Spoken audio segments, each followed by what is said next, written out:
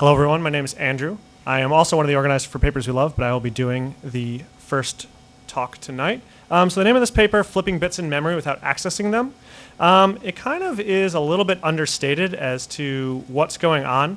I think most people here have probably heard about Rowhammer, or at least heard something about it. This is the paper that was written that Google wrote their blog post based off of. So first of all, nice, beautiful introduction. Looks like pretty much any other paper. Part of the work was done at Carnegie Mellon. Part of it was done with Intel Labs. As you'll see, for obvious reasons, working with a company that works in semiconductors is helpful.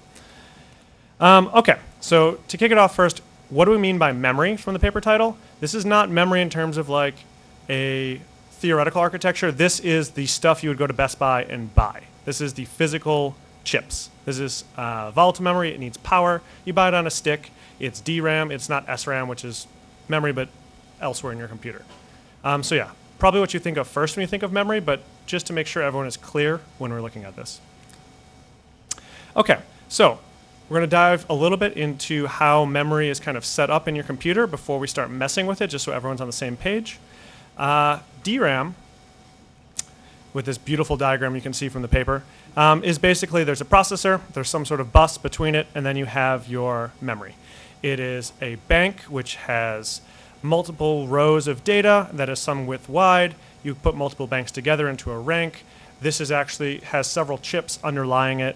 For the most part, it's not super important how the whole chip is put together because all the experiments are really actually done on an individual chip, which is just a much smaller subset of memory. So instead of being multiple gigabytes of memory we're looking at, we're usually looking at the case of like 64,000 cells by maybe like 8 or 16K columns. So we have several operations that you can do in DRAM. Here's another handy diagram. Pay attention to the part on the left where we have both the rows and the cells. Although this is organized as a grid, since it is actually an electrical circuit, the way you access data is a little bit weird. You still give it a row and a column that you want to pick, but when you need to read data, you're going to take an entire row, raise the voltage on it. It's called a word line. So you raise that to a high voltage. This is going to take all the values there and stick them into the bottom in the row buffer. This is actually where it can read data and pass it to the rest of the computer. This operation, which is not super intuitive, is actually destructive. So as soon as you read this data, all the data that was in the memory is gone, and it only exists in the row buffer. Not super strange because obviously you can just write it back after you're done. But this becomes very important later on when we start examining how you start flipping bits. So to read data, you take an entire row, you raise the voltage on it, you move it into the row buffer, you pull out whatever bits you want based on the rest of your address. Each individual column is called a cell. They'll use these interchangeably with cells and columns, rows and word lines. And then you either write your data back, or if you're if you are done reading, you write your data back and you clear the row buffer. Writes are very similar. You start off with raising the voltage on a row. You take whatever values are there. You don't particularly care. You overwrite the data in the row buffer, which you got from the processor or wherever else it's doing stuff.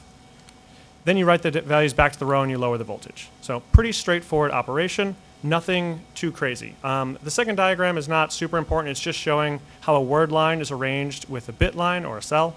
So that you can basically raise and lower voltage to get certain values to be able to be mobile. What is important in that diagram is that it's using a capacitor.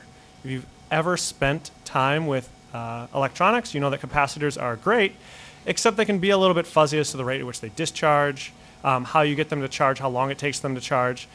For the most part in modern electronic circuits, we've gotten good enough that you can just kind of ignore this. You can say something is 0 or 1 without thinking about how long it takes to get to be 0 or 1, or where exactly we have the threshold for this is 0 and this is 1. In this case, it's actually very important. Knowing how these things actually behave underneath the covers is very useful for trying to understand why you can see differences when you're trying to like raise and lower things and getting anomalous results. So we have read and write. We also have refresh. So basically, we know we have capacitors. We know capacitors lose charge over time. These are electronic circuits. You need your memory to always have power, otherwise everything goes away. The refresh operation basically goes through, reads every row, and writes it back to itself. So say over time you know that you're going to start losing some charge. If you go back, you read the value and you write it back, you go back to like kind of your original good values that haven't really decayed too much in your capacitor. So according to the DRAM spec, every 64 milliseconds, you need to have refreshed every single row. So they have a special command to do this. The memory controller is in charge of making sure that every row gets refreshed, but it's a little bit up to the memory controller as to how that happens. It could just go one by one, pause all read and write operations and refresh everything, which is not a very helpful operation. They're usually a bit more sophisticated. They spend a little bit of time like keeping track of which ones they've refreshed in the past 64 milliseconds and then planning when they need to refresh the other ones to make sure they get refreshed. Operationally, it's the same thing. It just does a read operation and then writes the data back.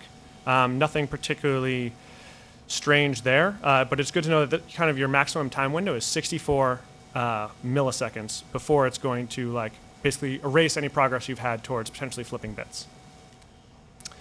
All right, so now we're going to get a little bit into the methodology of the paper. It's not super complicated. This is the code they use. There's two examples here. The one on the left is the one that works. The one on the right is the one that doesn't work. Basically, all the stuff that's actually doing anything is the move commands. You take some value, you move it to some register in your CPU. You're basically just reading data out of memory. The CL flush, the M fence, those are just basically making sure that nothing gets stuck in a processor cache or a read cache somewhere else. They're not super important to the operation here, besides making sure you're actually doing what you think you're doing. When they set up their system, they built a custom FPGA, so they're not actually running through a whole modern computer. They just built a small system that they could plug the RAM chips into to monitor stuff very easily. The memory is not always initialized to 0 or 1. They tried a whole bunch of different things. They know it might be zeros, ones. They did checkerboard patterns, striping, random. To be honest, there weren't too many unique results aside from a few of the striping operations, but it was more for completeness. For X and Y in the first example, they are very carefully chosen.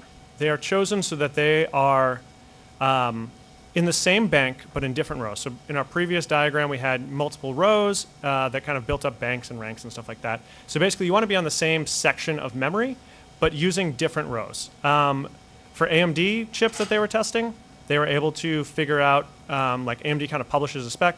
Intel, they had to reverse engineer stuff, and it's kind of funny because the guy was working at Intel or with Intel, but still had to do this. It might have been after he had started. And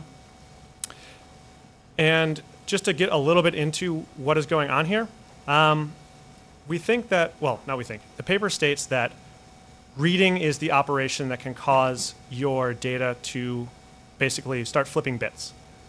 However, if you read the same value multiple times, it's already in that row buffer, so it's never going to leave that row buffer. It's just going to keep sitting there, giving you kind of basically its like pseudo-cached value before actually writing it back and setting the values. So that's why you need to have two operations. So you're basically moving between two different points in memory, forcing it to finish writing back that row buffer and potentially flipping bits each time. All right, a couple more quick comments on the methodology. They tested a ton of different chips from different manufacturers. They named them A, B, and C. They didn't actually name which ones are which, though they supposedly reached out to all the vendors. They tested chips over, I think, the past 6 or 7 years, and they even they tried to figure out like which runs of chips and potentially architecture changes in the chips over time. They mostly did this by looking at like IDs on the boxes that you might buy and stuff like that to try and figure out exactly where these things were coming from. So the results. You get this beautiful chart and my beautiful annotations on it. This is basically showing on the bottom is the date. On the left side is the number of errors per, I think, 100,000 cells or million cells. I can't remember how to do that math in my head right now. 100 million cells? Yeah.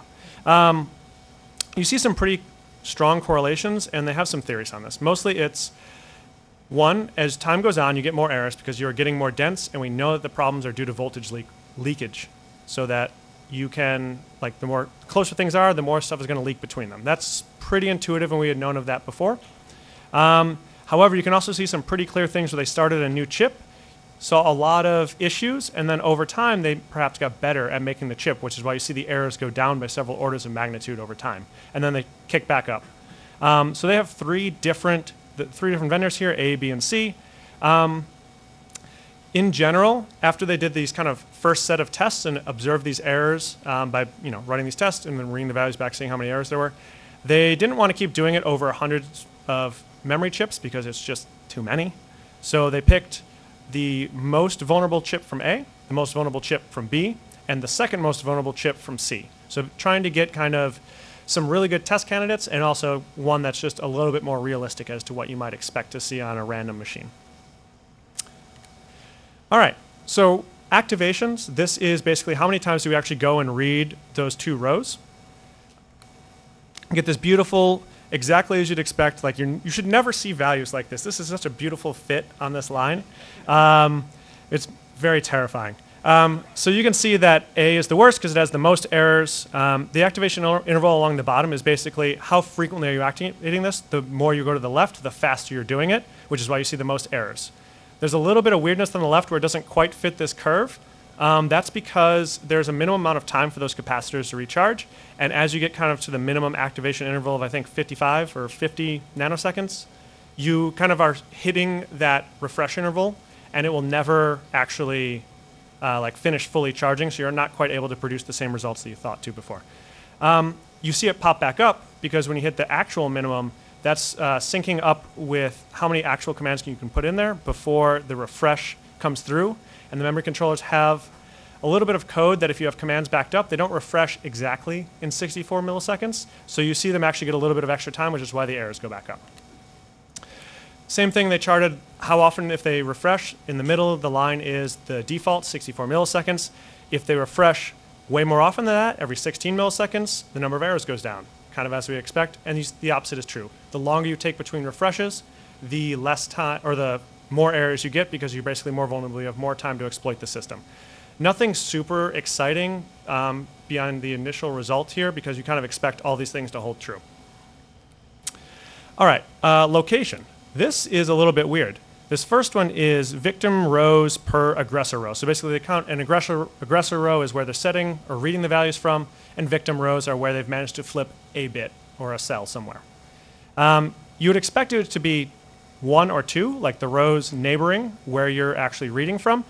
But weirdly and kind of spookily, you can, some of them hit up to 3, and A, which is particularly bad in this case, hit up to like 9 rows away, which is a pretty surprising result for how much you'd expect voltage to be leaking and how quickly it should be dropping off. Second, we have basically which rows see the differences. The values all the way on the extreme sides are everything like more or less than 8 offset away. They had one showing up at like 2,000 offset away, but their theory is that this is memory that had basically had a bad cell in that row and had been relocated, so they weren't really able to identify the physical layout properly, and it was actually in some other chip or something like that. This is a little bit of the scary part. So when this first came out, people said, oh, you would just use ECC. How bad could it be? The answer is pretty bad.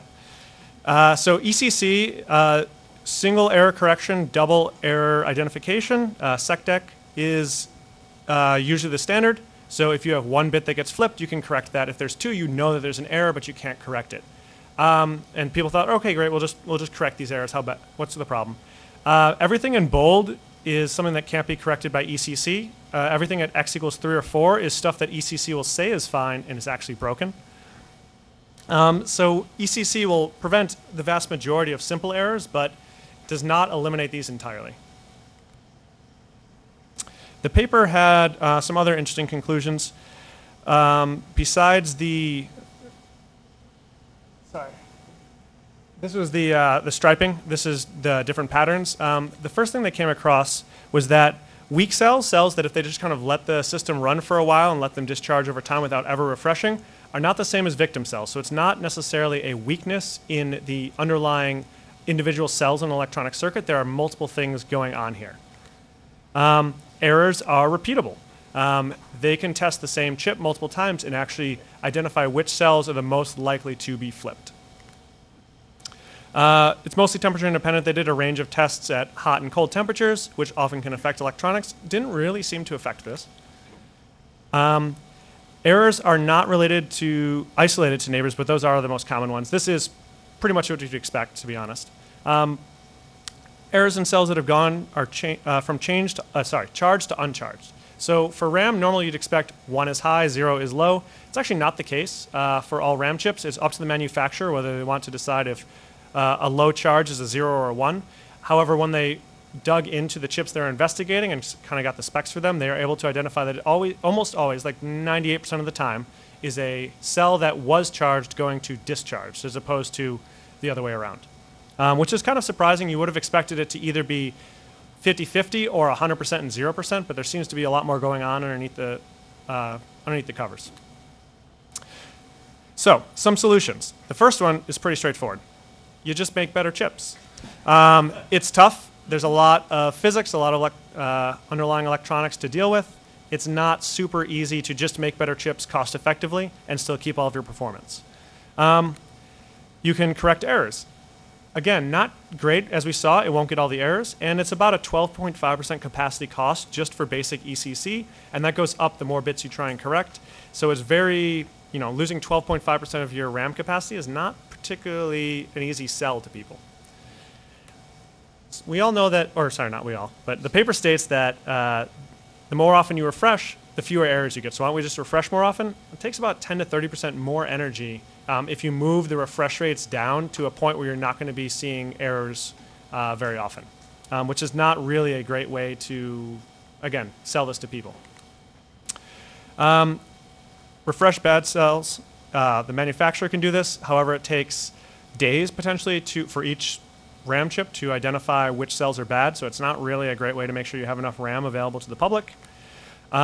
You can retire bad cells as a user. There's a bunch of research they linked. There were no great solutions. Nothing seemed to be perfect, and there's definitely an overhead, and you needed to know about the layout of your chips, things like that.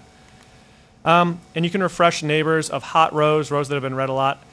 There was a lot of research into this as well, and they could not find an easy win. They tried a lot of things like Bloom filters and to track on the cell which ones are being accessed to be able to know which ones to refresh, and there were no great solutions here.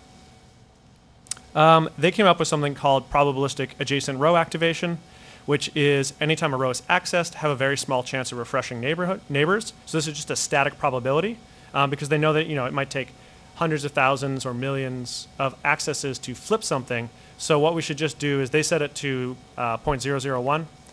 And what they'll do is just 0.001, we'll refresh it, otherwise we'll leave it alone, and we'll probably trigger this before needing any bits actually get flipped. This is a table basically talking about if we don't refresh our system for, in one case, 64 milliseconds, which is the normal refresh rate, or if we don't refresh it for 1 year, what is the chance we're going to get bit flips based on however, the 3 columns are just the number of activations they do. They basically show it's a very small chance once you have para activated to do this. To my knowledge, no one has actually implemented this, but I'm not sure if that's actually what's going on. And to do this, you do need to have the memory controller knowing the layout of the chip, which is not necessarily going to be something that manufacturers want to do or have done in the past. So you definitely need to kind of get both sides working on this problem. And they didn't seem to have a lot of luck with some of the memory manufacturers, getting them to be very helpful. All right, so getting back to not the title, but the introduction of this talk, Rowhammer. This was an attack by Google that basically it weaponized this paper. It demonstrated them on various laptops, consumer grade ones. People I think there's probably, they didn't name all of them I might be wrong, but I think they tested Apple laptops, Dell, pretty much standard consumer ones, things that your developers might be using. Gave you some code, you can test it for yourself, you can run it locally. There's a Go program that you can download and compile really quickly. There's several offshoot attack variations, RAM bleed, I think, and 1 or 2 others. They're all based around the same principle, just doing different things in different ways to get bit flips, and a lot of attacks around knowing where in memory you need to be inducing the bit flips, like in the page table or permissions and stuff like that. Someone read SSH keys out with this. It was kind of terrifying. I think my favorite part about Rowhammer and this paper is that, weirdly enough, it actually executes kind of in human time. So it's not either millions of years or 10 nanoseconds. It can take 5 minutes. So you could literally see a TV show, someone starts running a program and you could actually have a tense moment where they're waiting for it to complete to get into the system, and it would actually be reasonable, which is a nice change of pace. So yeah, that's all I had on Rowhammer, but I am ready to take questions. And what we're going to do, oh yeah. we have a mic in the back, and I have this hot mic up here, and so we will take questions if you raise your hand. We'll do 2 or 3. Over here. So you pointed out that a lot of the solutions don't have, well, there aren't great solutions for solving the just the corruption problem, but are there any workarounds or solutions to avoiding defending against rowhammer, like attacks that would lose memory? I haven't dug too much into that. I know that there's a lot of work around being able to refresh cache lines, or say, like, we know that our memory is this, we're going to take this large amount of space and try and allocate it continuously so that we can make sure that, like, we control all the rows in our cell and stuff like that. I'm not really sure of a lot of publicized mitigations, but I really haven't dug into it that much. Over here again. Borrow your hands. Thanks. Do you know what made them look into this initially? Like, it seems kind of conspicuous that things started happening about 3 years before they started looking into this. There had been some other research. I don't have it linked here, but I think someone had done some work in 2009 on voltage leakage. The author of the paper, Kim, had, I think, done a bunch of other work in similar fields before, although I didn't really dig too much into the references, but I know he referenced a bunch of his own papers when setting up the methodology and stuff like that, which means that he's probably been poking around with it for a while. Nice. So for the voltage leakage, I guess one of the, one of the things that changed in terms of material was RoHS. To be RoHS compliant, you had to remove lead, which has a greater protection against leakage of voltage from the chips. So the question is, when they were testing the chips, did they test pre-RoHS chips versus post-RoHS chips? That was not mentioned in the paper or the footnotes that I saw. You can see, like, they have a giant chart. Well, come on, we can go through this. Let's go. You can see that when they're basically their statistics, it shows a big range of stuff that they were actually working through. Almost there. But it's a large range of years. I'm not quite sure when those came into place.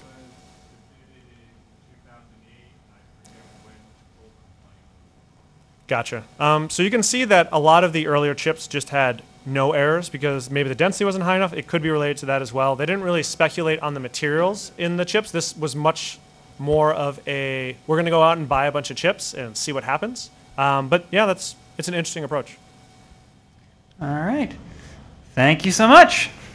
We're going to take 3 minutes here to swap out laptops.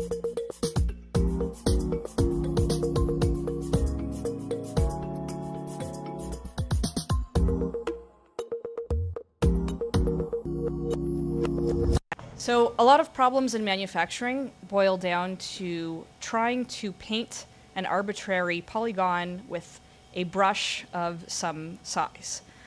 Lawn mowing is one of these problems. You have a lawn, you need to cut all of the grass, you have a mower of a fixed size, and you want to do it with the least amount of walking possible. Milling is another example. It costs time in your manufacturing process to move the drill around. But I in particular am interested in this problem because in the past 5 years, consumer-grade computerized sewing machines have come down in price a whole lot, and this has spurred a lot of interest in making open source embroidery digitizers. And embroidery turns out to be one of these paintbrush problems. Even though the thread itself is very thin, when you have a defined stitch, from a distance, it looks like a solid band.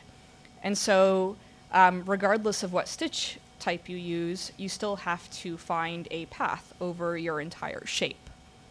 Now, why this is an active field of research? I mean, if your shape is convex, it's extremely easy to find a path. You just start at maybe the northmost point and go left to right down the shape until you reach the bottom.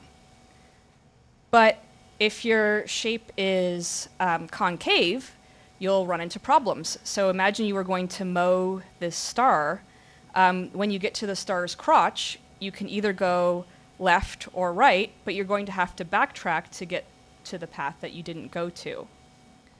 So if we want to turn this into a computational geography problem, we should first find a set of grid points within the shape, and the grid points should be the size of our lawnmower across. And if we visit every point in the shape, in this grid, we have, by definition, covered the entire shape. In this paper, they just state that you can identify the points within this shape in order n, capital N, plus n log n time. So capital N is the number of points in the shape, and lowercase n is the number of sides on the shape. They don't give a citation for this or an explanation, so my notes are just how. But it turns out that this is a well-known result in computational geometry rather. So again, if you have a convex polygon, the problem is very easy. It's order n, because like lawn mowing problem, you just start at the northmost side and go left to right, filling in points. To deal with a concave shape, you have to use Chazelle's algorithm to chop up the concave shape into a bunch of convex shapes. And this takes n log n time, where n is the number of sides of the polygon. The way this works is that you express your polygon in a binary search tree, where the sides are ordered by their distance to an arbitrary point. To find all of the edges within that polygon that intersect any arbitrary line takes order log n time. So if you do this for all of the edges in the polygon, it will take n log n time, and that allows you to find bisecting lines to turn it into a set of convex shapes. If you search for Chazelle's algorithm in Google, you will find this amazing piece of computer archaeology back from the very early days of Stack Overflow, when people weren't really sure what Stack Overflow was used for, and they asked very esoteric and lovely questions.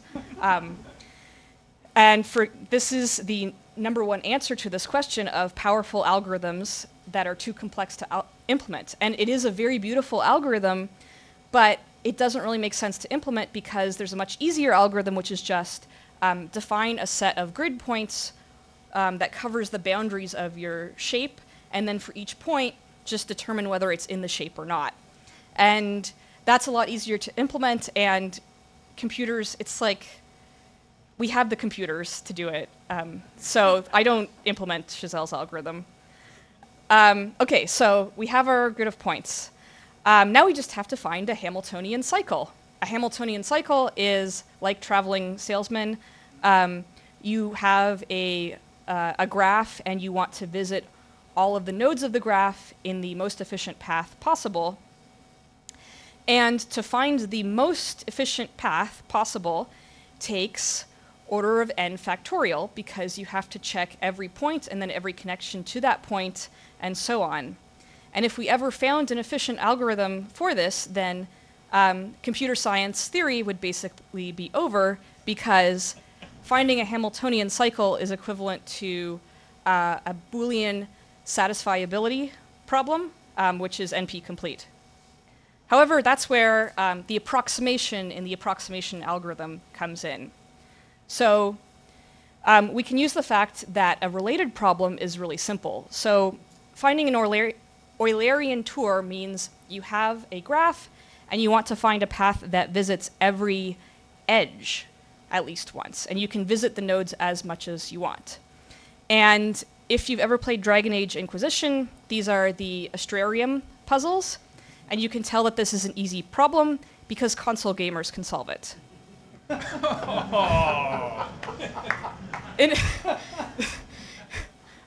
I'm sorry if that violates the code of conduct to say that. We'll have a chat afterwards. In addition, you are guaranteed to find a solution if all of the nodes in your graph have an even number of edges. So there's this approximation algorithm for the Hamiltonian cycle called the Christofides algorithm. There's a really lovely Wikipedia page that all of these graphs are stolen from.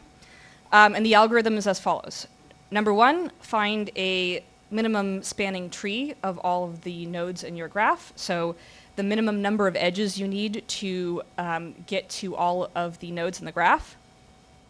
Second, take all of the nodes in this graph of minimum spanning tree that have an odd number of connections and pair them so that you end up with a combined graph that has all even numbers of edges. You find an Eulerian tour, and then you just remove the edges where you're visiting the same node twice. And this is an approximation algorithm. It runs in polynomial time, and it guarantees that the maximum path will be only 50% longer than the optimal path. And so the main results of the paper is an approximation algorithm for this lawn mowing problem. So it guarantees that the path is at least within 6/5 of the optimal path. So for the rest of this talk, I'm just going to go over that, and then I'll be done if you're really bored by lawn mowing. So the first step is to trace the outside of the shape. Then you go from the top to the bottom, and for two rows where there are 2 rows of empty spaces, you pull in the boundary from the left or right. And for rows where there is a single row beneath it of empty spaces, you pull it south. So on the example here, we're pulling left. We pull left again. We're pulling left here. We pull left again here. Here we have to pull right because pulling left would remove these boundary points. And then at the bottom, we pull down. And you'll notice that we have 2 points left over, up here and down here. The paper goes over all of the possible permutations of points that would be left over by this process and gives suggestions for how to connect them with minimal backtracking. And finally, the proof of their approximation is to construct a worst case scenario for lawn mowing. And you can see here that you can see that it's 6/5 because we have, in each of these little modules, we have 5 nodes that are connected by 6 edges. So if you go home this summer and your parents give you some extra spending money if you mow their lawn, you will now know the optimal algorithm. Thank you. Thank you. Let's do 2 or 3 questions again. Oh, we got one back here, it looks like. Or, yes? You mentioned that you use this for like practical purposes because you have a machine that'll do this. What is the, like, how do you actually like smooth the edges? Is it just you do a perimeter and the actual like shape you want to like cut over any rough edges, or is like the resolution fine enough with the number of points you have that doesn't really matter? Yeah, like typically in embroidery, the size of the shape that you're looking at is like 5 centimeters or so across, and the actual individual stitches are like 3 millimeters. So yeah, it's pretty fine resolution that from a distance you can't see any edges like that. So, and also you can fudge this a little bit by making trapezoids and not just regular graphs.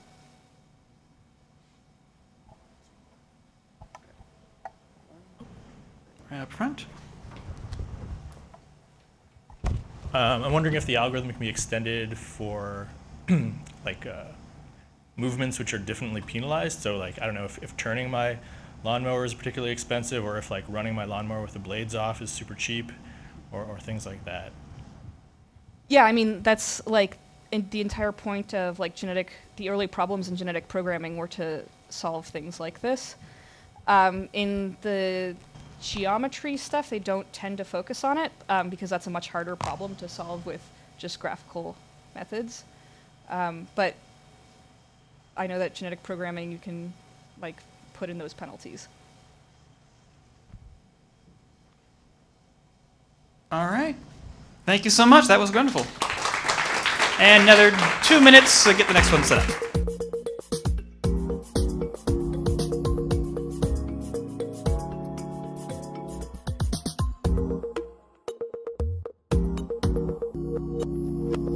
So, my name is Max Marrone. The paper's name is Branch Prediction and the Performance of Interpreters. Just quick show of hands. Who's at least heard of branch prediction? Okay, many of you. Who's familiar enough with interpreters to have seen bytecode? Okay, fewer of you. Interesting. That's okay. This paper deals with the intersection of hardware and software, so it's going to be kind of dense and technical, but I'll pause a couple of times for questions in the middle. What we're going to talk about is branch prediction. Then we're going to talk about interpreters. Then, like a good high school English essay, we will synthesize and talk about branch prediction and the performance of interpreters. And then, like a great high school English essay, we will overthink the source material and try to draw some overly broad conclusions. Are you ready? Let's go. All right, branch prediction very, very basically. You have some code like this. It's an if statement that depends on the result of some kind of computation. In this case, it's a multiplication, s times c, and a comparison is I less than that. So the CPU does that computation, but for reasons that I won't get into, waiting for that to finish would be too slow. It's about a 20 cycle penalty, and you can do a lot in 20 cycles. So instead, what it does is it makes a guess. It makes a snap judgment as soon as it sees that there is a branch instruction. And that snap judgment is based on the branch history, a record of what this branch has done in the past, as well as potentially what other branches around it have done in the past. If this guess turns out to be correct, if that snap judgment is correct, then the branch is free. Execution just continues as if nothing happened. If the guess turns out to be incorrect, then we have to go back and incur that expensive overhead. We just eat the 20 cycle penalty. So there's a really fun Stack Overflow question. Why is processing a sorted array faster than processing an unsorted array? Branch prediction. You're doing something like this. You're looping through an array and you're doing something dependent on the element's value. So in this case, we're counting the number of elements that are greater than 4. If the array is unsorted, if it's shuffled, then the direction that that if statement takes will be effectively random. It'll go false, true, true, false, 50% unpredictably. There's no pattern for the branch predictor to pick up here. So the branch predictor, no matter how sophisticated it is, probably won't be able to do much better than getting it right 50% of the time. So half the time that branch is free, half the time we're eating a 20 cycle penalty. On the other hand, if the array is sorted, then there's going to be a streak of the branch going one way, followed by a streak of the branch going the opposite way. So there's an easy pattern for the branch predictor to pick up here. It can just say that the branch will do the same thing that it did last time. And it might have some trouble at the changeover points. It might get like the first couple wrong, but basically that kind of consistent pattern is perfectly predictable. And it'll execute very, very quickly. In the case of the Stack Overflow question, it was something like 6 times faster. So branch prediction, in essence, is all about letting the CPU find and exploit patterns in the way that your program is actually executing at runtime. Now, that was a very basic example. That was just an if statement that could go one way or the other, and the pattern was simple, too. It was just wherever the branch did last time. What other patterns the branch predictor is capable of recognizing depends on what kind of branch it is. So what we just looked at was called a direct branch. Basically, it means that there's a binary choice, true or false, taken or not taken. This includes if-else statements. It also includes loops, because a loop is just a go-to hidden behind an if-else statement. it's easy to build a predictor for this. And I say easy, I mean, this is the subject of like PhDs, and there's literally a journal on branch prediction, so it's not easy, but it's easier. And branch predictors for direct branches like this do astonishingly well, like in the 99.9% success rate range. Most branches like this are highly predictable. And because of this binary choice, we can store that in 1 bit, which means we can store very long histories, which means that a branch predictor can detect way more complicated patterns than just whatever it did the last time. It can do like alternating true or false, or true depending on what the last branch did, which helps with like long if-else chains. The other kind of branch is an indirect branch. Unlike direct branches, these can have arbitrarily many targets, which makes them infinitely harder to build a predictor for. So this includes things like executing a function pointer or a lambda expression. It includes virtual method calls because the virtual method is accessed through a vtable to figure out which method, which concrete method is called dynamically. It also includes big switch statements. The compiler typically implements them by a table lookup. It's much harder to build a predictor for these. Quote from this paper, "For a long time, indirect branch targets were just naively predicted. The target of the last occurrence of the branch was predicted." So just the same thing that happened last time again. Okay, someone shout out their favorite interpreted language. Python, you are correct. Your favorite interpreted language is Python. So we run a Python function. We hands it over the interpreter. The first thing that the interpreter does is turn it into bytecode. Bytecode in Python looks like this, for CPython at least. We don't need to know exactly what each of these instructions is doing, but we should know basically how the interpreter is going to execute this. It's going to start at the top. It'll handle each bytecode instruction on a case-by-case basis. So it'll have code for load fast instructions, load constant instructions, and so on. And it's, in a sense, emulating what a CPU does. So how would you write something like that in C? Something like this. You have a while loop with a big switch statement in it, and you just handle it case by case. You have a case statement for compare op and so on. Now, if you were paying attention a couple slides ago, you might be able to see where this is going. This is a big switch statement. This is one of these things, a big indirect branch, the kind of branch that's harder to build a predictor for. And because we're doing this in a tight loop, our interpreter will encounter that indirect branch unusually frequently. Interpreters perform a large number of indirect branches, up to 13% of all instructions. So 13%, this is already pretty bad. 13% of the instructions you're executing are just deciding what instructions to execute. But it gets worse. Mispredictions on that switch statement are responsible for wasting over half of the actual CPU time, the actual running time spent running the program. This is a quote from one of the papers that this paper cites. I think it provides context, so I quote it a couple of times. So let's look again at the Python bytecode to see why these branch mispredictions occur so frequently and why they're so expensive. No bytecode instruction here is repeated twice in a row.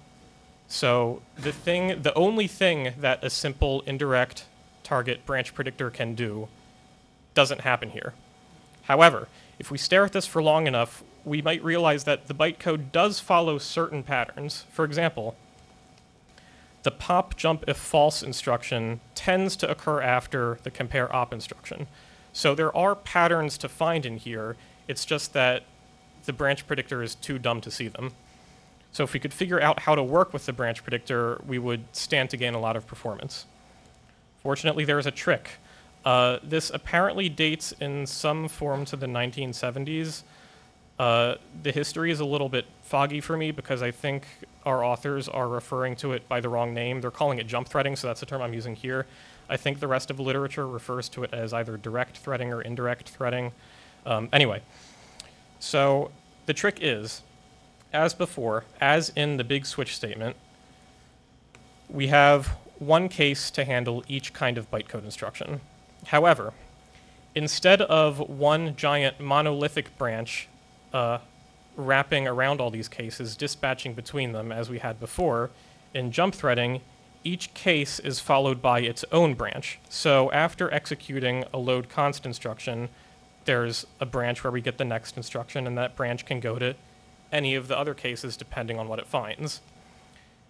After a compare op instruction, there is another branch, identical but separate, also dispatching to any of the other cases depending on what the next instruction is, and so on.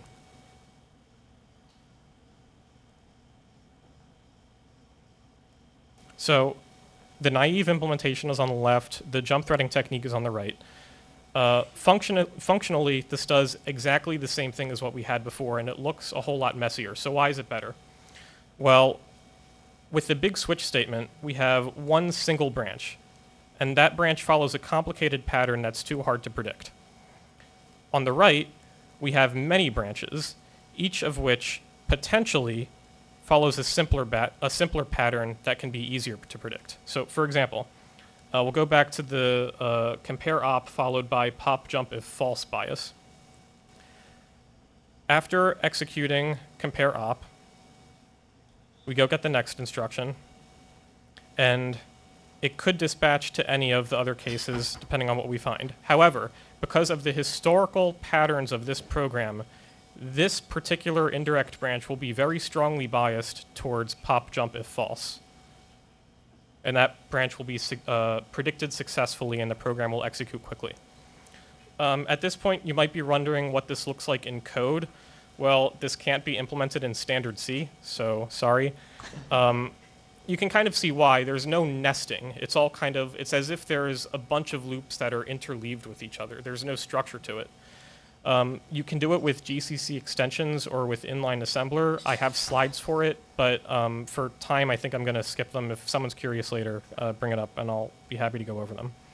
Anyway, the key to success here is that by separating out the branches, we've exposed more surface area to the branch predictor.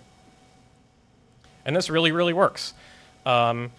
In 2001, Ertl and Gregg say, threaded code interpreters cause fewer mispredictions and are almost twice as fast. That's not that's not half the overhead. That's the total time is cut in half. You can double the performance of your interpreter just by rewriting that big main switch statement loop. They implemented this in the Python interpreter sometime around 2009 maybe. Source comment claims it makes the interpreter 15 to 20% faster. And then at long last, we reach our paper, the paper I love, from 2015, claiming speedups of 10.1% down to 2.8%. All right, so what's going on here? We started off with it makes the interpreter twice as fast, and now we're down to you get a 2.8% speedup. Well, the hardware got better. The benefits of threaded code decreases with each new generation of microarchitecture. The optimization is obsolete. This is the bulk of the paper. This graph, I think, is presented kind of obnoxiously. It's a little bit confusing. The horizontal axis does not matter. It's just which benchmark is run, so we don't care about that. It's not a time series or anything. The vertical axis is how much the optimization matters, and the color of the bar is the age of the CPU. So by eyeballing it, the black bars, the optimization matters a lot. And that's for Intel Nehalem about 2008. Gray is in the middle, 2011. And by 2013, the white bars, it hovers pretty consistently about around 1.0. The optimization just doesn't do anything at all. You can flip this around. You can look at the misprediction rate instead of the total speed up. MPKI is mispredictions per 1,000 instructions, so it's the same deal. Higher means the optimization matters more. Same thing. This graph also includes Tage, which is not a real CPU. It's a benchmark branch predictor that they're kind of comparing against, and we'll go over that in a second. So this benchmarking branch predictor that they're using in the paper for illustrative purposes is probably worth a lightning talk on its own, but I want to very briefly show how it works just so that branch predictors are demystified a little bit and we get a sense of how far we've come from the basic strategy of just predict the branch to go to the same place it did the last time. It's suspected maybe that some Intel CPUs are actually using this. Obviously, we don't know. There are two inputs to the branch predictor. Number one, which branch it is. So we have a stream of machine code instructions. The branch is executed by its address in memory, the program counter. Input number two is the global branch target history. So every time we take an indirect branch, we record where it goes up to some length. So those are our two inputs. We combine them somehow, hash them together. From that, we get an index of some reasonable length. The index is used to access the prediction table. This contains what we want. It contains the branch prediction target, but it also contains some important bookkeeping stuff, including a tag. So the tag is some other way to identify the combination of the last n targets and which branch we're trying to predict. This is a way to disambiguate between hash collisions, basically. This seems obvious, maybe. I mean, in a sense, we're kind of implementing a hash table in hardware. This is not what branch predictors used to do. They kind of just dealt with hash collisions and tried to separate it out in fuzzier ways by combining a bunch of predictors together, so this is novel. The output of this table, if that tag matches a prediction, otherwise it doesn't output anything, and we just resort to some default, some heuristic. So this whole thing is one unit. We have many units. And the difference between each unit is how long the history is. So we start off just looking at the last 4 targets, and then we exponentially increase that going up, potentially into the thousands. So in this case, it's the last 256 targets is the maximum. We simultaneously, when we encounter a branch, access each of these units. And if more than one of them hit, and they disagree on where the branch is going to go, we break the tie by picking the prediction that comes from the shortest history. So this is supposed to represent the most recent behavior of the program. It helps it adapt more quickly. And that's it. Now, that was kind of technical, but I want to briefly return to the humanistic part of the paper. Don't trust folklore. What does that mean? Well, before the paper was published, this optimization, jump threading, was part of the conventional wisdom of implementing fast interpreters. And even after the paper, it still persisted. If you do some generic search like interpreter optimization techniques, you still get tutorials and blog posts and sometimes academic slides that say, do this. What can we do about that?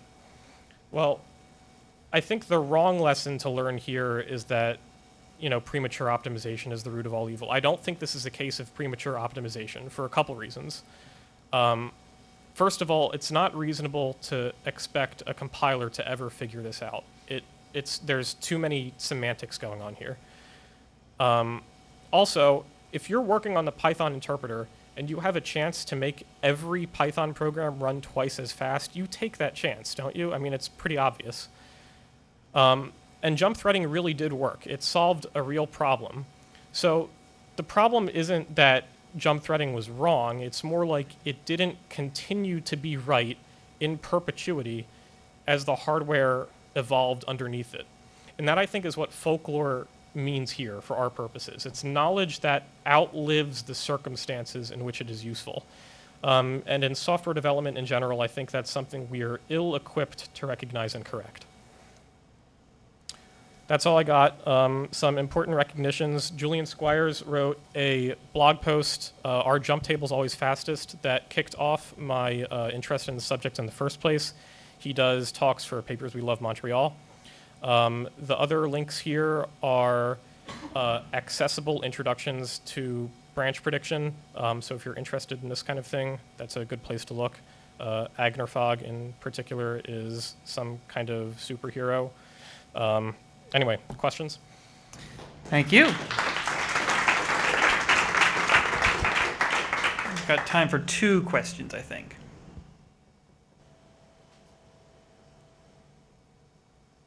Up front here. I know I said I would stop for questions in the middle. I forgot, so sorry.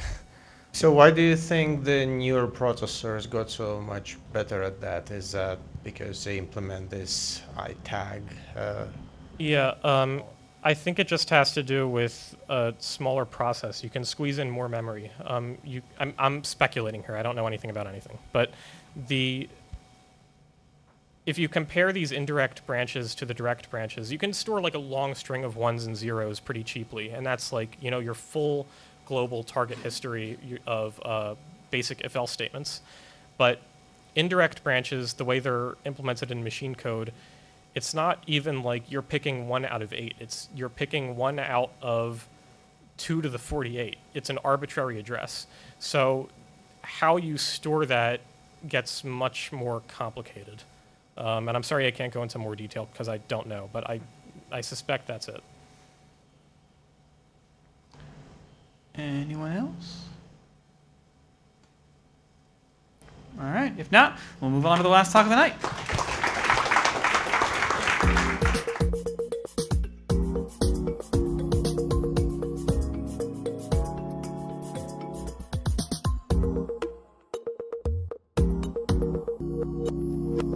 So I'm going to be talking about a paper by Hao Huang. I forget the actual title, but he solves the sensitivity conjecture. I'm Ho-Min Lee. I'm a data scientist at Datadog. And before I did this thing called data science, I was in academia for way too long studying Boolean function analysis, where just proving theorems about Boolean functions and mostly about how to represent them, their complexity. And we like to pretend that it's useful, but it's not. And as Alon, I think, when in the introduction said something about how it relates to work at data science at Datadog, that's not true. This is like a completely theoretical paper. We do like, one thing I will say about Boolean function analysis is that it's much harder than anything that's on the reals. And so when you talk about something like deep neural nets and like talk about how wide they are and how deep they are, that's like a complexity measure. And we understand that a lot better than we understand Boolean functions. So Boolean functions are hard, but useless. All right, so there was this conjecture that was open for 25 years. And it's really easy to state. And I'm going to spend most of this talk kind of stating it. And it's been kind of embarrassing that we haven't been able to prove it. I may or may not have spent a lot of time thinking about it. But yeah, Hao Huang proved it. And it was all over the blogosphere of my small community. There's one blog in my small community that other people outside the community read, and so he posted about it also. There was a very nice article, popular article about it in Quanta, and that made it to the first page of Hacker News, which meant that like there's a humongous spotlight shone upon our small community, and we all got very excited. Everybody noted that the paper was extremely short, so that's the entirety of it. The proof starts in the middle of page 3 and ends at the end of page 4, so it really is just a page and a half.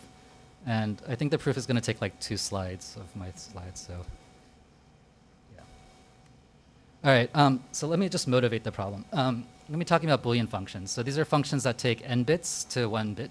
And I'm going to be coloring the, if it outputs 0, it's going to be orange, and if it outputs 1, it'll be purple. And just to give you an example, here's the AND function. So AND function takes an n bits. I'm only using 3 here because I'm lazy. And it only outputs 1 if all the inputs are 1. What I'm showing here is called the truth table representation. So you have every possible 2 to the n inputs, all the possible 2 to the n outputs, and that specifies the function. and it is like, takes 2 to the n complexity to show you what's going on. Here's a different representation. This is the Boolean hypercube. So once again, you have 2 to the n nodes. Each one's an input. They're connected if they differ in 1 bit. I'm ordering them from the least number of ones to most number of ones. And the all ones is purple because that outputs 1, and the rest are zeros. Similarly, we have OR, so it's always 1 except if it's all zeros. That's what the hypercube looks like. Majority is a good one. So if greater than n over 2 of the inputs are 1, it outputs 1. And it has a nice hypercube picture. Parity. So here, if the number of inputs has an odd number, if the input has an odd number of 1s, then it outputs 1. If it's even, it outputs 0. So this has a really nice one because every level is going to have a different color now. It's going to alternate. So all the functions I defined before were on n bits, but I was just showing you on 3 bits because I'm lazy. Here is a function called E12, which is only defined on 3 bits. And so it outputs 1 if the input has 1 or 2 ones, and then outputs 0 if it has 0 or 3 ones. And that looks like that. All right, so both the truth table and the hypercube, you have to put everything down basically. So we have we want to come up with like more compressed forms of representing these functions. So a big one is what we call multilinear polynomials. So here we take functions over the reals, and we want these functions. So like you could put like any real number in, it'll output a real number. But we want so that on inputs that happen to be 0, 1 to the n, it has to output a 0 or 1. Right? And we call the degree of the function to be the length of the largest monomial. And there's a theorem out there that says that if your Boolean function depends on all n of the inputs, that the degree has to be at least log n. So example, the AND has a really super simple one. It's just you're going to multiply all the variables together. Right? And it's easy to see why. If they're all 1, it's 1. And if any of them are 0, then that monomial is going to turn to 0 and function outputs 0. The OR is a little more complicated. So here you want to output 1 whenever anything is 1. But then since you're adding things up, you'll go over 1 and you want to actually output 1. So you have to do this inclusion exclusion kind of thing so that it all works out. Parity also has degree n like the ones before it. It's a little more complicated, and now you start seeing some coefficients. And then that E12 function I showed you before, just the thing to note here is that because it doesn't output 1 for the all ones input, it has degree only 2 as opposed to 3 or like the ones before it. All right, so all the functions I showed you before might make you think that Boolean functions are easy, but I remember I said they were hard, right? And so here's an interesting function, kind of show you that Boolean functions are a pretty rich class, and you can do crazy things with them. So this is called the addressing function. It's only defined for n that's equal to m plus 2 to the m. And for this example, let's take m to be 2. So n is going to be 2 plus 2 to the 2, which is 2 plus 4, which is 6. And so it's only defined on inputs of length 6. Now the first m bits, colored green here, are addressing bits, and they address into the yellow bits. And so, for instance, here the green bits are 1 and 0, and 1, 0 in binary is a binary representation of 2.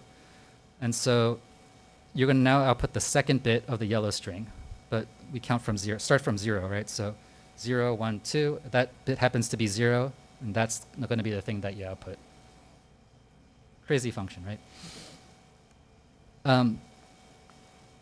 The way to represent this is basically for every yellow bit, you you get the address, and then things that are 1, you put x, and if for the things that are 0, you put 1 minus x, and you multiply it together. And so you can see that the addressing bits are m, and then the y is 1, so this is degree m plus 1, which is something a little less than log n. And this is nice because it's like a tight example, because before, remember I said that every function has to have degree at least log n, and this one has something a little less than log n, and so this is about as like low of a degree as you can get for a Boolean function on n variables. Another representation of Boolean functions are decision trees. So this is something you're probably more familiar with. Here you have a variable. If it's 1, you go to the right. If it's 0, you go to the left. And then you just keep going until you hit a leaf that has a 0 or 1. This is the decision tree for an and something we care about is the maximum depth. So the maximum depth for and is n. That's or. This is parity. So parity, like all of these had max depth n, but parity is interesting because you have to basically look at every single bit to determine whether the thing is even or odd, and then you have a full tree. This is the addressing function I showed you before. And so here you have a complete tree of depth m, so those x's, the green stuff, and then on the leaf, or below the addressing bits, you have like all the addressed bits, and then all 0, 1. And remember, like below here, you see you have the polynomial for the addressing function, and you can kind of see, like looking at the tree, how given a tree, it's easy to come up with a formula also, right? All you do is you go down every path, and then you turn that into a term, and then you just add it all up. And so this shows you that the max depth of the decision tree is at least the degree of the smallest possible degree of the polynomial that represents it. And then there's also a theorem that says that the max depth of the tree is upper bounded by the degree cubed. So like basically these multilinear polynomials and decision tree representations are kind of the same thing. And then this whole like rich body of work that shows that a whole bunch of complexity measures are pretty much measuring around the same thing. I'm not going to tell you what they are, but they're just the block sensitivity, the randomized decision tree complexity, certificate complexity, degree, approximate degree, and quantum query complexity. All of these are kind of about the same thing.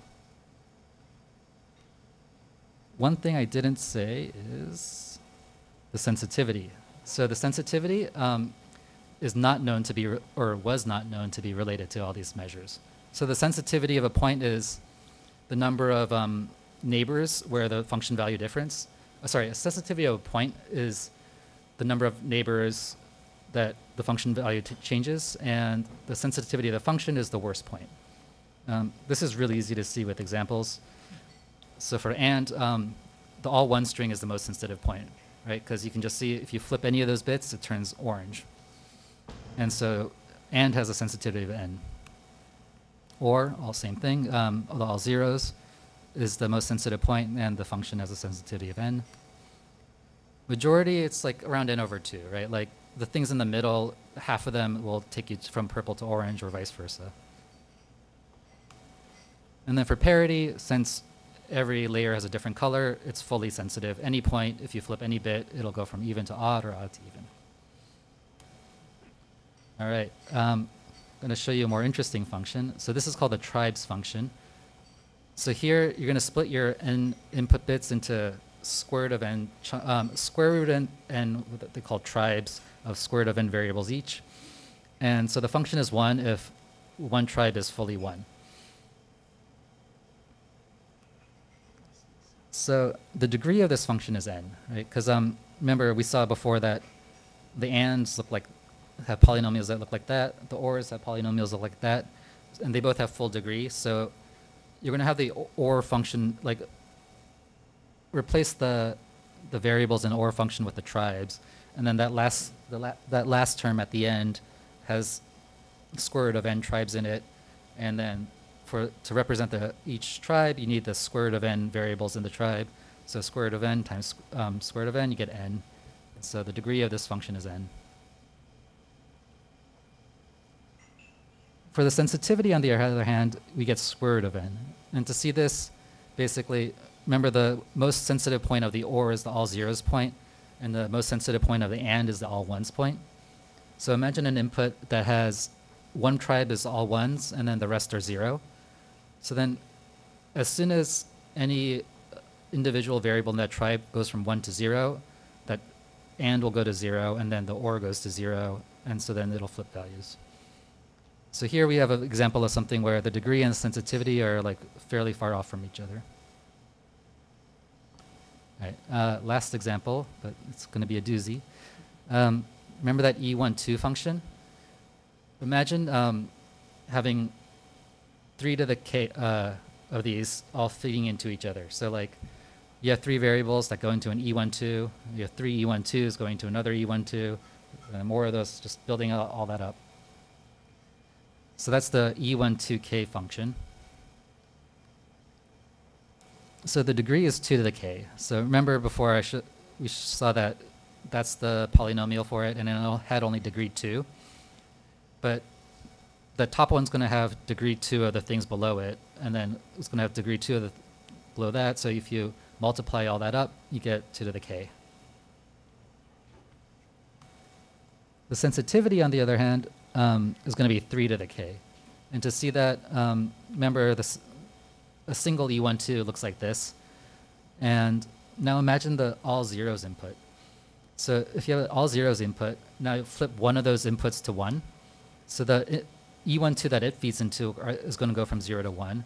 And the E12 that feeds into will go from 0 to 1. And that'll just percolate all the way up until like the final E12 on top goes from 0 to 1. So basically, it's the all zeros string is sensitive on every input for this function. And so the tribes was degree was n, sensitivity root n. That E12k function, sensitivity was 2 to the k, which is the same thing as n to the 1 over log 3, which is like n to the 0.6. And the sensitivity was n. So, you know, like you have this interplay. You can show that the sensitivity is at least, or at most, the degree squared, always. And so the conjecture, this is like, was the big conjecture, is can you upper bound the degree by the sensitivity? Right? Because like, remember with the decision trees, like we had this nice thing where we knew that no matter which direction you went, the degree and the decision tree depth was always about the same. Can you do the same thing for sensitivity?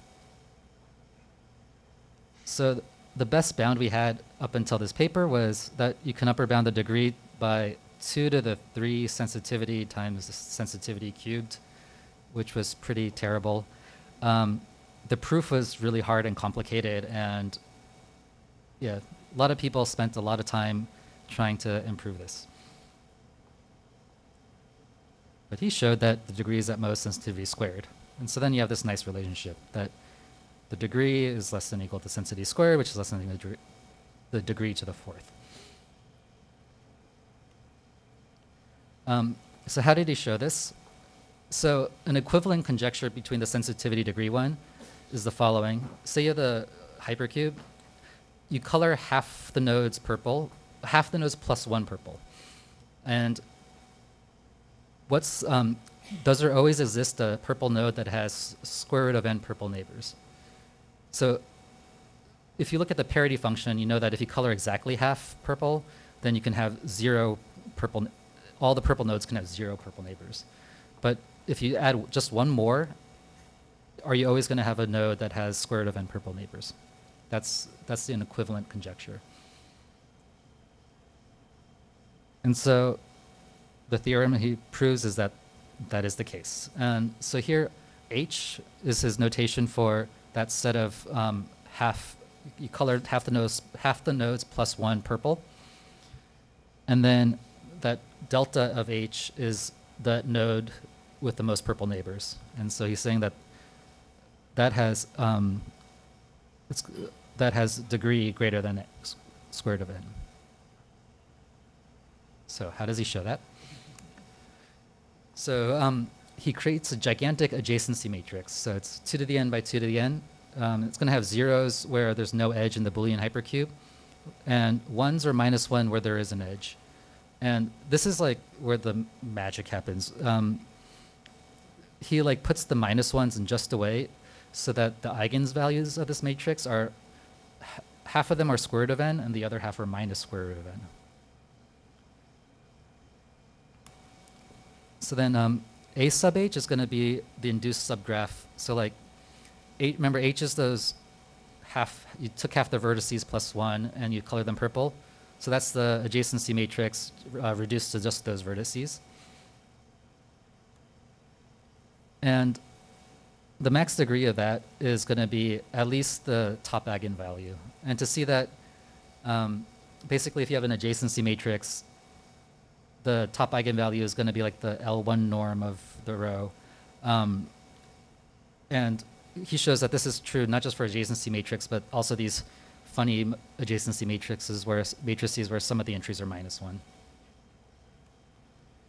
And then he pulls out this thing called the Cauchy interlace theorem that says that the eigenvalues of any submatrix of a matrix are related to each other in this way, so that you can lower bound that top eigenvalue of the induced subgraph by the eigenvalue of the original one, which is exactly root n.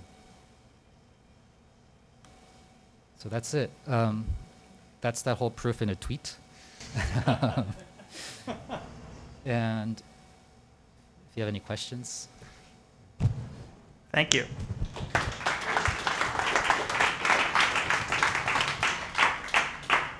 Are there any questions?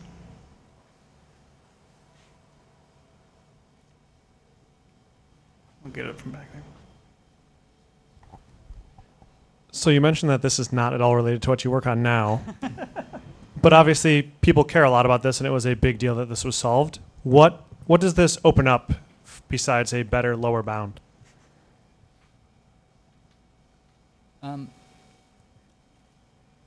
It doesn't open up a lot of things in the sense that it's something that everybody assumed to be true, right? Like nobody thought that the true upper bound was that exponential crazy thing.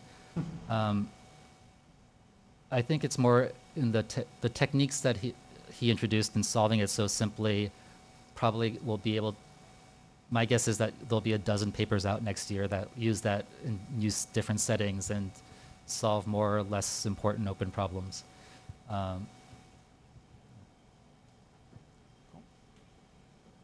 Any other questions?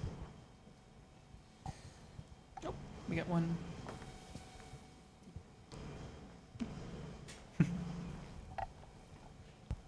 So I read the popular article about this, and the big takeaway was like, oh my god, you dumb computer scientists, you should have studied math. So like, what math were the computer scientists who were studying this missing that might have made them come to this conclusion earlier? I of course, take offense to that. You were the one who had the code of conduct violation earlier, right? So yeah, I would. So I mean, it was all linear algebra, and I think it's linear algebra that computer scientists use all the time anyway. I think it just more comes down to like combinatorics is really hard, and it doesn't have like unlike other fields of math, it doesn't have like a good unified way of approaching problems, and that's why like things like this can happen much more easily, I think, in combinatorics than other fields. All right. I think on that note, we'll call it a night. Thank you. Thank you to all our speakers, our presenters.